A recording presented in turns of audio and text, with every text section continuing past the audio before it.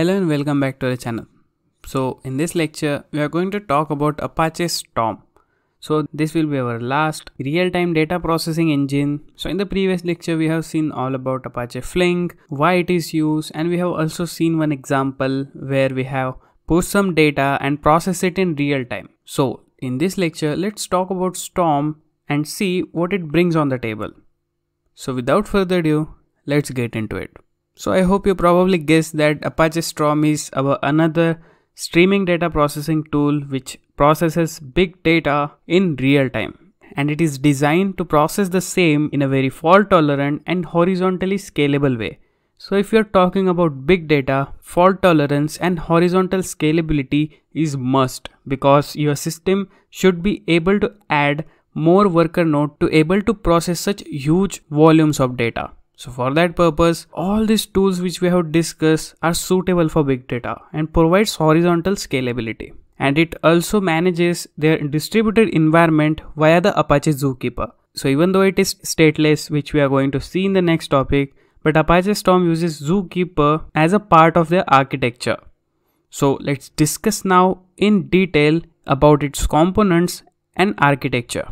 But before going forward, let's first talk about what is the difference between Hadoop and Apache Storm. So basically, Hadoop and Storm are used for analyzing big data. So both of them complement each other and they have some differences in different aspects. So we are going to discuss it now. So the first one is data processing. So you already know that Hadoop is suitable for batch processing, but here if you talk about Storm, it is more suitable for real-time data processing, where the data is coming from any IoT devices or a clickstream data from websites or some sensor, like a temperature sensor. It could be anything.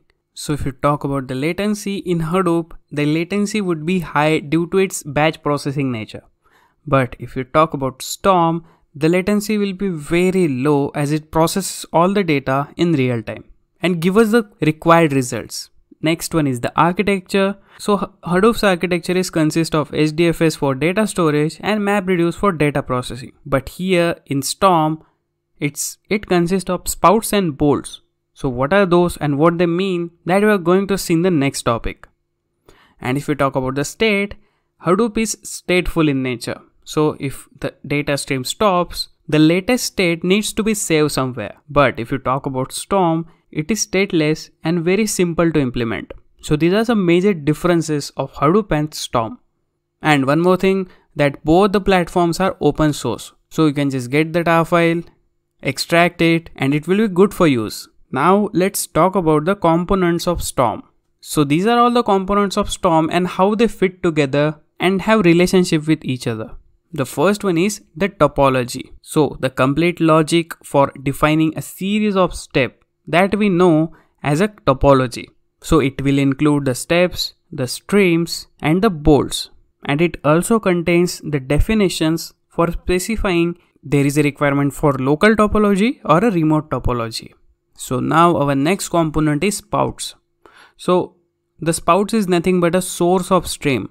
So generally Storm accepts the input data from various sources like Twitter streaming API, Kafka, Kestrel queue, but also you can write the sprouts to read data from various data sources.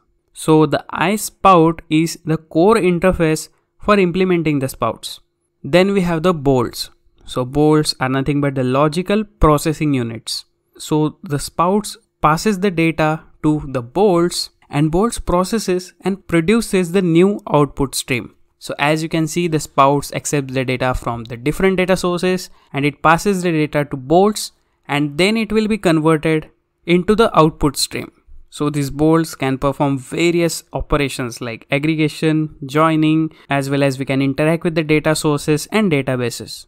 So it receives the data and emits one or more bolts. So here in this figure it have emitted one bolt. Then it comes the tuple. So tuple, I hope you already know that it is a main data structure in Storm. So it is nothing but a list of ordered elements, and by default tuple supports all types of data types. So generally it is modeled as a set of comma separated value. So if you know Python, then you know about tuple.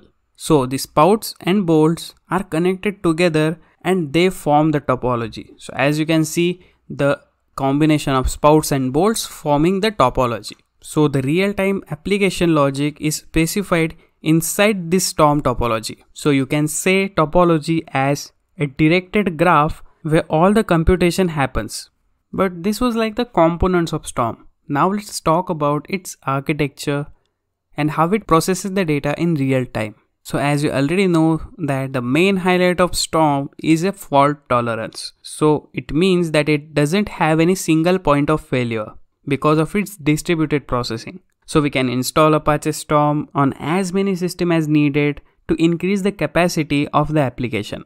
So we can add numerous data nodes to support your load. So now let's discuss about the architecture of Storm. So here you can see in this figure, we have different components are working together to process the data. So first of all, Apache Storm has two types of node.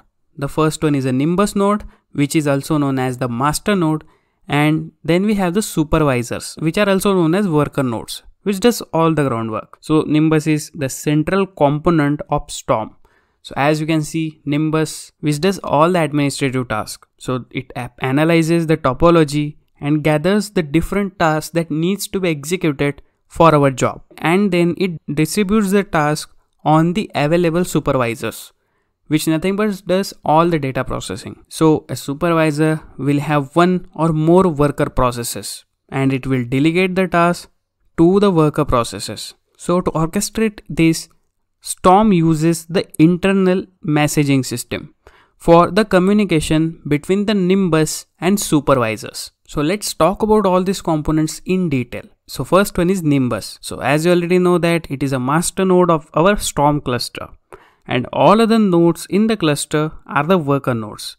So this master node is responsible for distributing the different tasks among all the worker nodes, and it assigns the task to worker nodes and also monitors if any failure happen in your system. Then comes the supervisor. So the nodes that follows the instruction given by Nimbus are known as supervisors. So they can be having multiple worker processes, and it governs the processes for completing the task which is submitted by the client and which is assigned by the Nimbus, obviously. So then we have the worker process. So worker process is nothing but a task which will be executed to a specific topology, and these processes will not run by itself. Instead, it will create the executors and ask them to perform some particular assigned task, and they can be having multiple executors. The executor is our next component, which is nothing but a single thread of a worker process. So it runs one or more tasks, but only for a specific spout or bolt.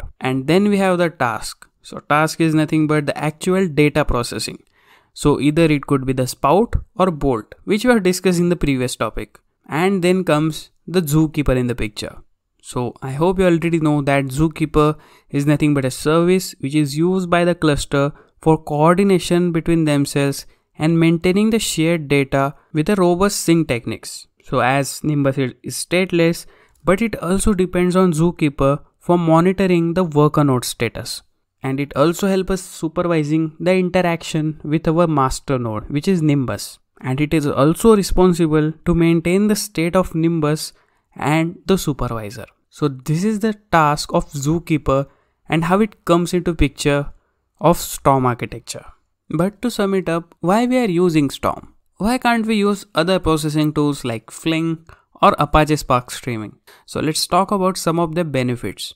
So first of all, it's open source, very robust and very user friendly. So that's why it can be utilized by a small organization, or also large organization can also use Storm for their data processing needs. The next one would be very important. It's fault tolerant, flexible and very reliable, and supports many programming languages. So that's why Storm is good choice for vast majority of developers. The next one is it processes the data in real time. So when you have the mission critical job and you process the data in real time as the data comes into the system, then you can rely on Storm because it uses real-time data processing as compared to the Hadoop, which is more like a batch processing tool. So its next benefit is it can keep the performance even under the increasing load by adding the resources in a horizontal manner. So that's why it's highly scalable system, where we can add commodity hardwares in parallel and it processes the data in a distributed way to save your time as well as your cost. And the last one is it provides a guaranteed data processing even if any of the connected node failed, because it detects that and bypasses the submitted tasks to other nodes which are available. So that's why Storm is very useful tool for your data processing net. So enough talking. In the next lecture, let's take one example and see how Apache Storm will process the data in real time. So I hope you like this lecture. So please subscribe to our channel and also ring the notification bell to get the latest updates. And don't forget to follow us on our social media, which I have linked in the description below. Thanks for watching.